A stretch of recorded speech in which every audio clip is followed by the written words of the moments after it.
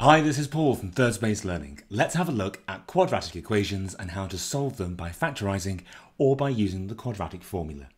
As usual, I'll use our online classroom and our lesson slides to go through the topic and look at a couple of questions. Check out the links at the end of the video for access to tons of free resources and information on our one-to-one personalised tuition. Let's start with this question.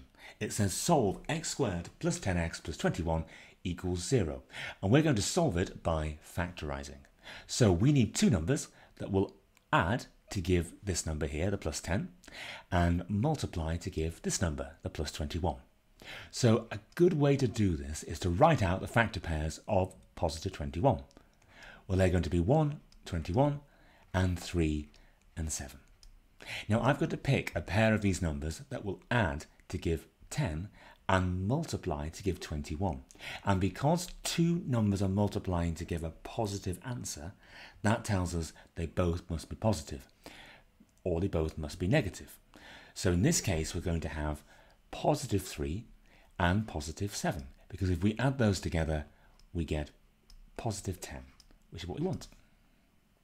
Next, we've got 3 multiplied by 7, which is positive 21, which is what we want.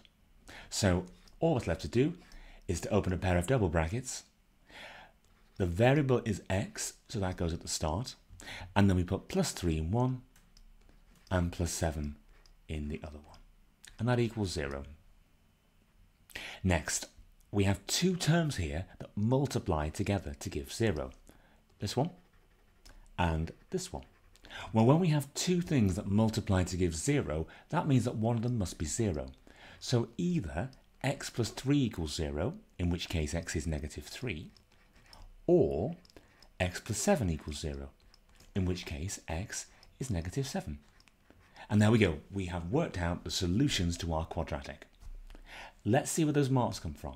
So we're going to get 1 mark for correctly factorising it, and then a second mark for our correct answers.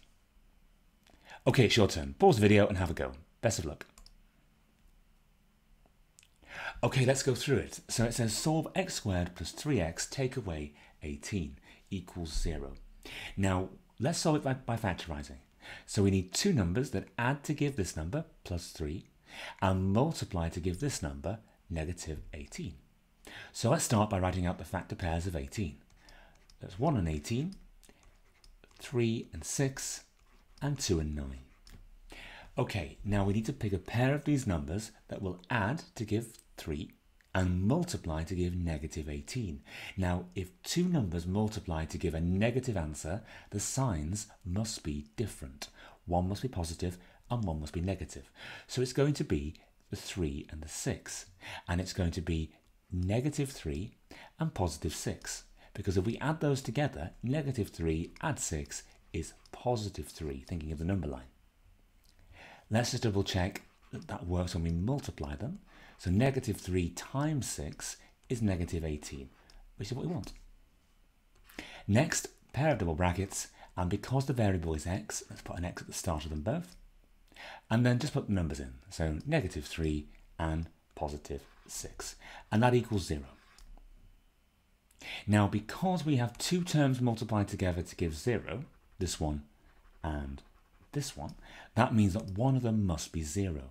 So either x take away 3 equals 0, in which case x is positive 3, or x add 6 equals 0, in which case x equals negative 6.